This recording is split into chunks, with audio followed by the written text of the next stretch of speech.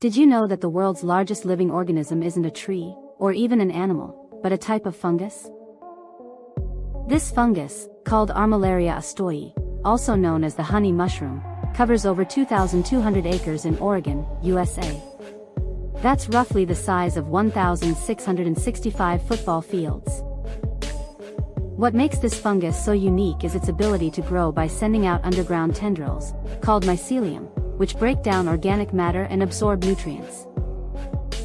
Over time, these tendrils merge with other mycelium, forming a massive network that can span miles. It's like a giant, underground internet connecting countless individual nodes. It's as if it has developed a way to communicate and coordinate with itself, allowing it to adapt and thrive in an ever-changing environment. In 1998, a team of scientists surveyed the area and found that the fungus was connected by a series of underground mycelium. They also found that some areas were much younger, while others were older and more mature.